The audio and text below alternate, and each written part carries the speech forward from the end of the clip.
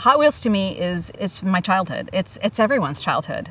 It doesn't matter if you're a boy or a girl or even how old you are. They're a pastime. I think they mean something to everyone.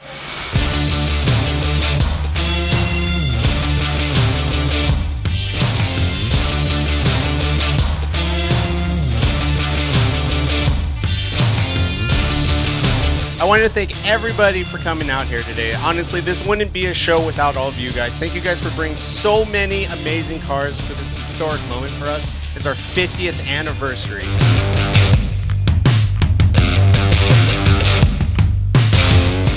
All right, so what do you fellas think? I mean, we got a lot of good cars here today. A bunch of cars behind the wall here we couldn't even judge. Obviously, that Dodge mail truck. Yeah. Oh, yeah. That's my top one. Three, too. Yeah. And then I also have the AMC Rambler. Yep. Yeah. She called it the Flare. The Flare Witch Project. The Flare Witch Project, yeah. That was a cool car. The Geo Tracker was cool just because of so many hours and so much customization. Yeah. It's got that secret thing you guys put on your packaging. What's that called again? Treasure Hunt. Yep. That's in there. I love the wind up on the back. The wind up on the back. And I was just happy that it actually worked. Okay, cool. 1, 2, 3, Hot Wheels! So the winner here today, Suzy bought her in a Rambler. I was speechless. I never thought that a little Rambler wagon and a grandmother that was built in our garage could win something quite spectacular like this. It's unbelievable. Cool.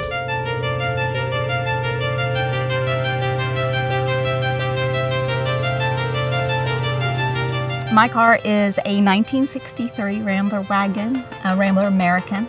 We brought the car out for the first time in the public on Halloween, and a friend of ours who helped with engineering the flares suggested that we name it the Flare Witch Project.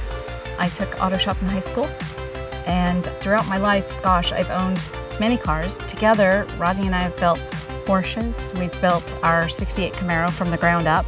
And I finally decided after a couple of years I really wanted my own car. I really wanted to do it. I stumbled upon this ad on Craigslist and I thought that could very well be it. So we loaded up the trailer and went up to look at it, and we were happy to see that it was everything that it was advertised, which was a car with no engine and transmission. But it was mostly straight and it had everything I wanted, and on top of it, it had 4 doors. When we started building this car, it had a purpose. The purpose of the car is for me to be able to race it. So we replaced the entire driveline, all the suspension, and most of the interior was replaced, and then of course the paint and the body. One of the reasons why I signed up to do the Hot Wheels judging was because it was mentioned that it was about garage spirit. It was about builders, not buyers. And we worked in the garage tirelessly day and night for it was almost 2 years. I think the chosen aesthetic for this car was very purpose-built. I think that all car lovers, and especially car builders, are always thinking along the lines of pushing the envelope. So I think that Hot Wheels inspire anybody who's a car fanatic, especially if you're building a car. I've loved cars all my life.